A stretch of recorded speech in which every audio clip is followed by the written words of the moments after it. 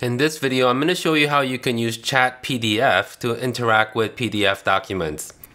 There are so many good use cases for this, but it's really perfect for longer documents like research papers, technical documents like instruction manuals, or financial and legal documents like business annual reports and contracts.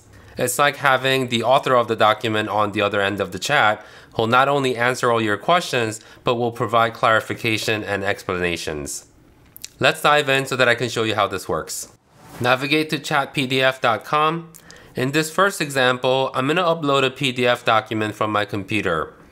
I just picked up this Zoom H5 recorder secondhand, and I haven't figured out some of the basic functions yet, so I'm uploading this 116-page manual so that I can ask about the specific functions. Once the PDF loads, it'll provide a brief overview of the doc and provide 3 sample questions you can ask. You can click on any one of these or you can ask your own questions. I'm going to ask how to set the date and time for this recorder.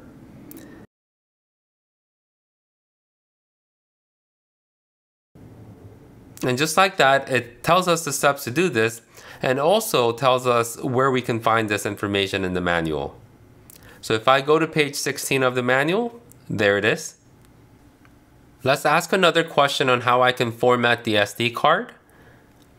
And boom, it's so quick. And let's check the page in the manual. And of course, there it is. And for good measure, we'll ask another question that's maybe not so straightforward. Again, ChatPDF has no problem answering the question. And we'll check the page again.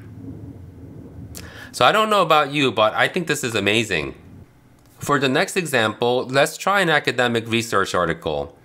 I'm going to search for a PDF online using this option. I'm looking for an article about procrastination in students. And this search is online and provides the results.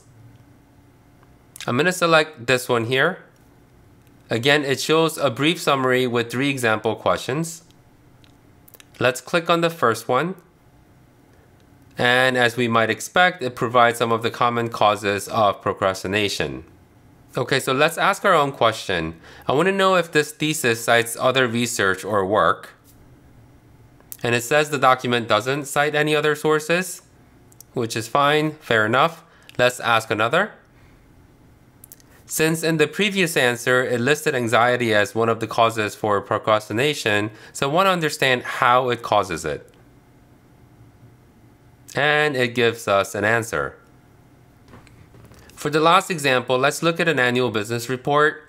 As anyone who's ever reviewed an annual report knows, it contains a lot of info including financials and can be really time-consuming to digest. This time, I'm going to choose the From URL option and paste it in the link to this Amazon annual report. Again, a summary and 3 sample questions are provided, but let's ask our own. What are some of the business risks you face? And it gives us this really insightful answer. Let's ask another question about their innovation. And that they plan for a satellite network for global broadband and also self-driving vehicle for ride-hailing services. This is super interesting. I mean, we can be here all day interacting with this PDF, but you get the idea. So what's amazing is that this service is free for up to 3 PDF per day. It does limit the size of the file as well as the number of pages and questions you can ask. But if you think you'll be using this often, you can upgrade to the Plus plan for just $5 per month. Now I understand that OpenAI's ChatGPT will be making plugins available in the very near future, which will include the ability to work with PDFs. So I'm really curious to see how that differs from this. But for now, I think ChatPDF is a very powerful and useful app, and I encourage you to give it a try. Thanks for watching. If you found value in this video, please make sure to give it a like. And if you want to learn more about using AI in your workflow, check out this video next.